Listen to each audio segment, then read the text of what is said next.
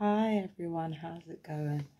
I've got the bloody bonnet on again because I have been very neglectful of my hair. I'm long overdue for a haircut. Anyway, I hope you guys are well. Once again, how are my fellow TIs doing? Please let me know in the comment section how you guys are getting along. I always like to hear from you. Shout out to some of you for lending your 2 cents with my last video. I really appreciate it. So, without further ado, all I'm doing really is just giving you guys an update on everything that's been going on. You haven't been hearing from me because the tactics of the gang stalking have not been all that new. It's just a lot of the same thing. In terms of today, it's just been, you guys know I like to sing, right? I like to sing around the house, and because I've got like lots of ADHD and stuff like that, I can sing little snippets here and there. So remember that part of the street theater of gang stalking is to imitate you, right? So basically, like during the start of the day, it was like a lot of loud singing, something about a fight song. Like, I don't give a shit. Sorry, I don't give a shit. I'm just telling you, just to tell you, really. Like, it's just, but it's like, you know, there was loud singing and stuff like that, and some taunting. I don't know what was going on. I couldn't really understand because I didn't care that much. So there was that going on. But there was also some spying going on as well, because I was watching something on my laptop, and basically one of the perps was standing by the door. The mother was standing by the door listening in on what was going on.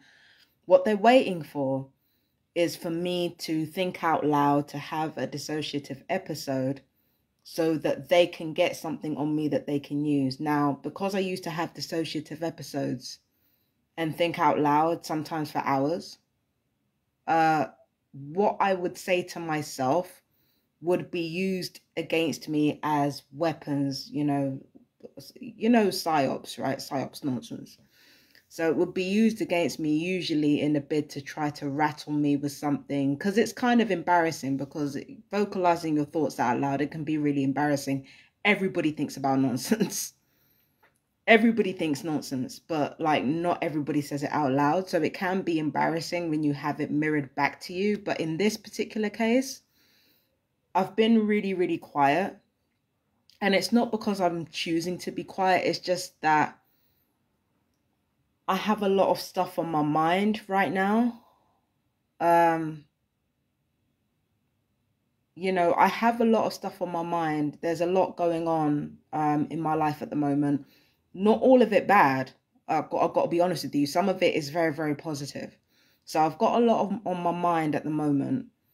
And that's kind of why I haven't been talking out loud, because ironically, it's because I have too much going on in my head. It's not because I don't have enough going on in my head.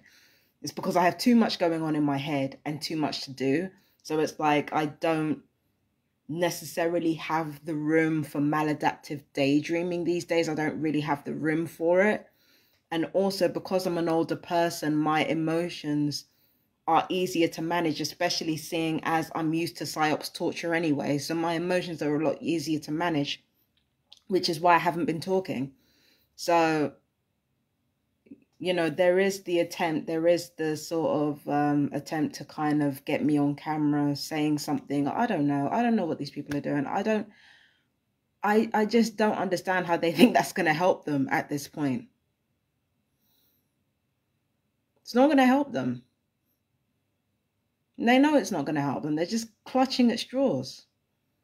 Because the main strength of gang stalking is also its main weakness. The whole point of gang stalking is to make sure that every single thing that you do has some negativity to it. When you get used to that, when you get used to literally every interaction being weaponized, when you get used to both compliments and insults being weaponized against you, when you get used to everything that you do, everything that you feel, everything that you experience, everything that you say, everything that you think, when you get used to all that being weaponized against you, And then you have one instance where you say to yourself, okay, you've got all this information on me. How much information do you have on me exactly? Once you kind of challenge them on exactly how much they've got on you and how they got it, it's a wrap from there. It's over. It's over. The main strength that gang stalkers have is also their biggest weakness. They weaponize everything. And when you weaponize everything, where is there to go from there? People are used to you by now. People are used to your negativity. They're used to the fact that you don't have a limit when it comes to evil. They're used to that. So where else is there left to go? I mean, yeah, you can manage a few kind gestures here and there. You can manage to be innocent for like 1 or 2 moments. But a lot of people have read the laws of power by now. They're going to see through that. So where else is there left to go? It just feels a bit desperate. It just feels a bit desperate. Me, I'm still traumatized by the torture. It's true. I haven't left my house. I'm agoraphobic. I've got depression and anxiety and all that kind of shit from the torture. So I didn't escape from this, you know, unscathed. I didn't escape from any of this unscathed. I have a lot of shit to deal with. But at the end of the day, the difference between me and them is that I handle my malaise. I sit with it. I analyze it and overanalyze it because I give a shit. They do no such thing. They refuse to do any such thing because if they had to look into themselves like one time, they'd crumble to nothing because it messes with their self-image of who they are as people and why they're doing what they're doing. It fucks with their self-image. It's only a select few people that can really look at themselves as gang stalkers and be like, I have no problem with what I'm doing. Very, very few. I promise you that. Very, very few. You know? So that's why all the spying and all the running around and all the trying to catch, incriminating where? I'm being followed 24/7. What is there to incriminate me with? I spend most of my time in my damn flat. And when I'm not in my flat, I'm in public where tens of people are at a time. What is there to get? What is there to get? Something that's not really that bad? Like, what is there to get? In comparison to what's been done to me and God knows how many other people, what is there to get? Another thing that I wanted to talk about actually, whilst we're on the subject, kind of. Have you noticed that when it comes to certain diseases like Crohn's disease and diabetes, don't take my word for this. This is just what I'm observing, right? Have you noticed that a lot of the symptoms of some of these things seem to fall right? Is it Crohn's disease? Where you get pain in your body and you can't explain where it comes from? I think it's Crohn's disease, yeah. So have you noticed that stuff like Crohn's disease and now the newest symptoms of diabetes sounds exactly like non-ionized radiation? They sound exactly like fucking radiation burns. Let me give you an example. There was one video that I saw on TikTok that was talking about the symptoms of diabetes. And one of the symptoms of diabetes was dark streaks around your neck, here, and the back of the neck, right? I'm looking at those so-called symptoms of diabetes and I'm thinking that's fucking radiation. That's literally people being irradiated. So it really begs the question, how, like, on top of the standard deadly radiation, on top of the standard deadly non-ionized radiation that we're bombarded with every day, exactly how many people are being fired on with these EMFs and with these DEWs? Because on this person's TikTok video, we've got people saying, oh, I've got the same rashes on my body. I've got the same rashes, but I don't have diabetes. You know why that is? Because those are not signs of diabetes. Those are burns. Anything here, if it feels velvety anywhere on the body, that's a fucking burn. And now it's being reframed as diabetes. And you know why it's being reframed as diabetes? Because diabetes is one of the common illnesses that people get under being a targeted individual. If they're not caused diabetes through directed energy weapons, because the directed energy weapons dehydrate the body, upsetting the blood sugar levels. If they don't get diabetes through the electronic weaponry, then they get it through false medications, like one TI got.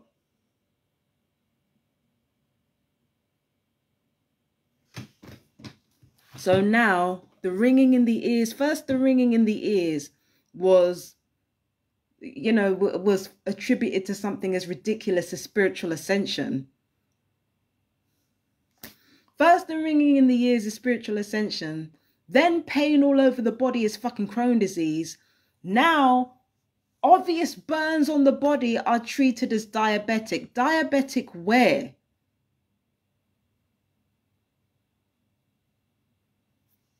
I said years ago that the way defense systems and pharmaceuticals would play it was that they would reframe the injuries of Havana syndrome as being diabetes or Crohn's disease or stroke, something like that. That they would add symptoms of Havana syndrome onto illnesses that are already categorized in order to cover their tracks. And it looks like that's exactly what they're doing. But then again, this is just something that I've observed. All right. This is just something that I've observed.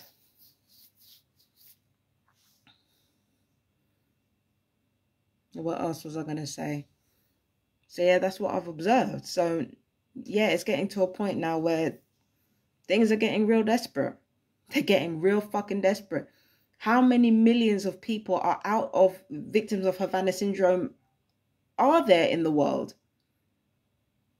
And it really begs the question, how are all these people being fired at with electronic weapons at the same time? Maybe that's where the chips come in.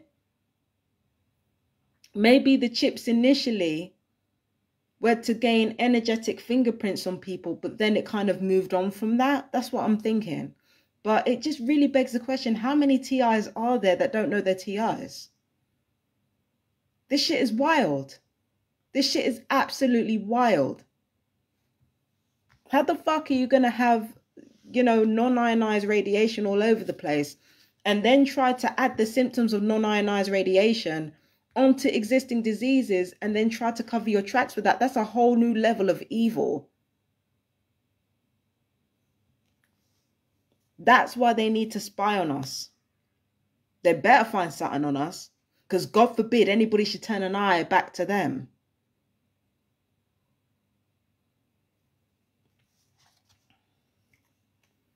You know what I mean? That's one of the things on my mind. Like, why is it that so many illnesses and so many new developments like tinnitus, they're attributed to stupid things to take the heat off exactly how many people have been subjected to Havana syndrome and non-ionized radiation? And let's get into how fast people are aging as well. Because on top of the nutritional deficiencies in our soil, and God knows how many fucking chemtrails in the air, on top of all that, we've got people sitting at their computers, itchy eyes, everything. 1 second. I think that's Amazon. Who is it? Amazon. Yeah, I thought so. Thank you. And this one, I don't know, was here already, so. Oh, thank you so much. All right. Yeah, Amazon. So, it really begs the question.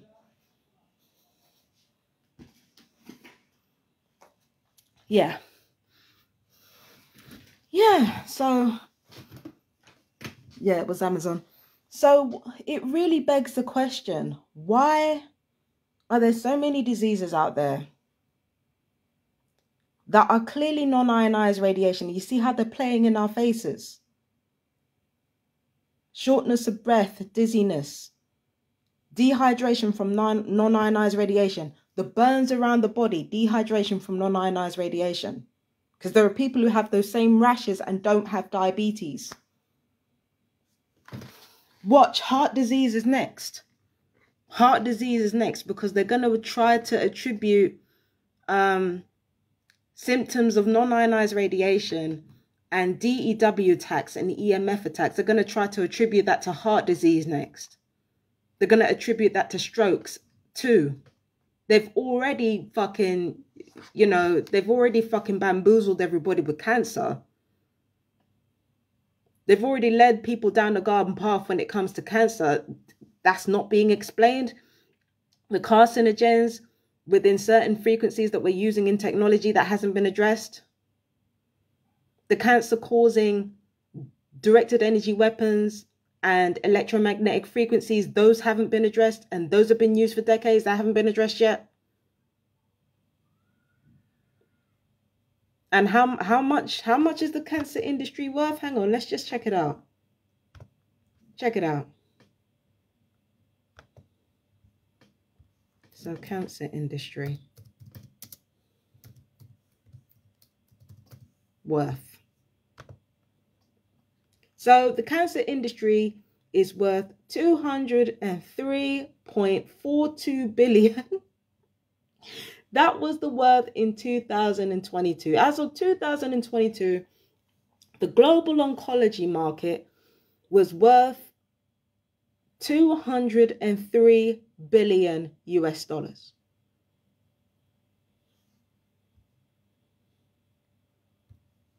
So you're going to tell me that a global oncology industry has no motivation behind hiding where the symptoms come from? How are pharmaceuticals going to make a profit if people aren't constantly sick? How are defense systems going to make their money if people aren't constantly fighting? Everything is happening for a reason. And let's not get into all the infections that these fucking EMFs cause. On top of the cancers, the infections too that these EMFs cause. Let's not go there.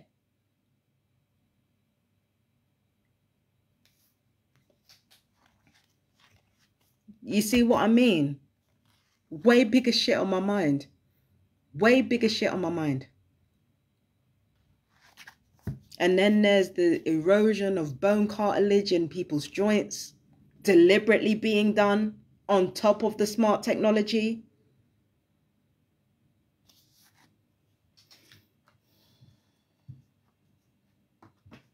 And it's being done to children that haven't even come out of the womb yet, let alone to adults.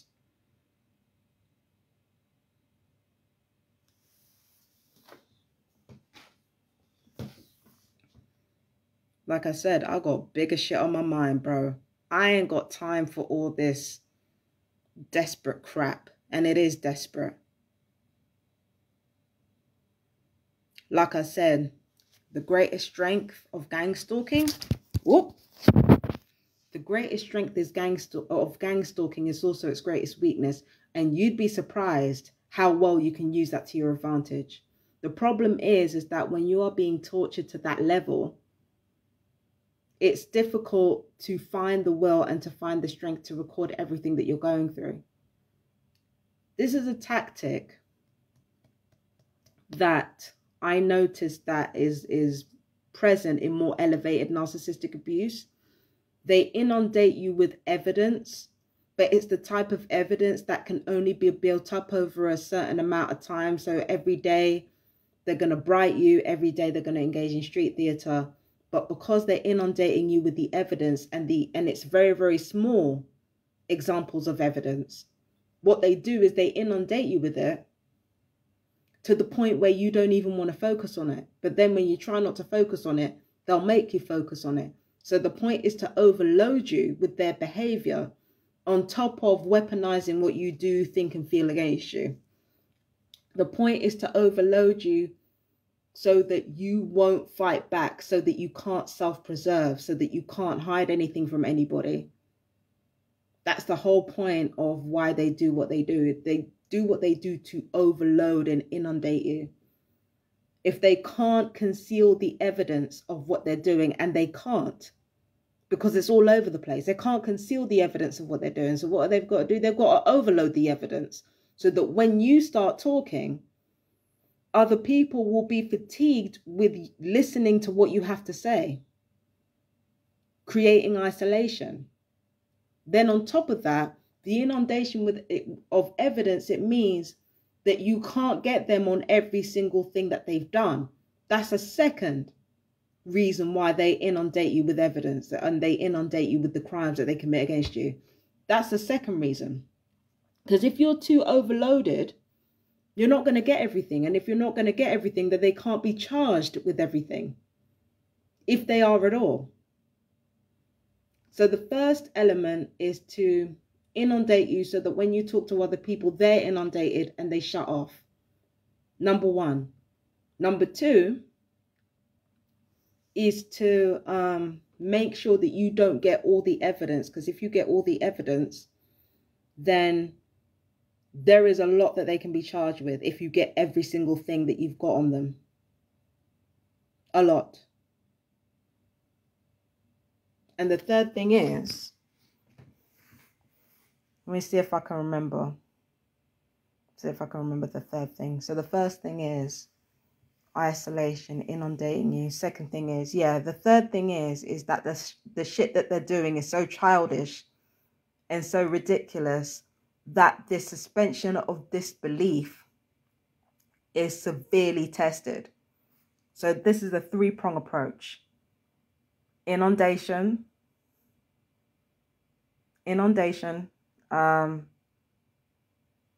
lack of evidence, and suspension of disbelief. Those are the three things that gang stalkers play with in order to ensure that we can't get justice.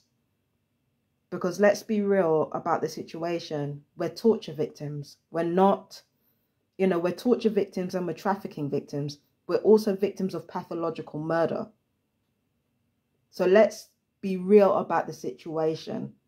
What we go through every day is so heavy and it's so much hell that we won't always want to discuss the facts of what we're going through. Some of the shit that we go through is too shameful, because on top of vicious and vile things being done to us, because of this innate need to survive and to carry on, we can be embarrassed by the amount of shit that we've put up with, and also feel powerless because nobody's doing anything about it. So it can be a double-sided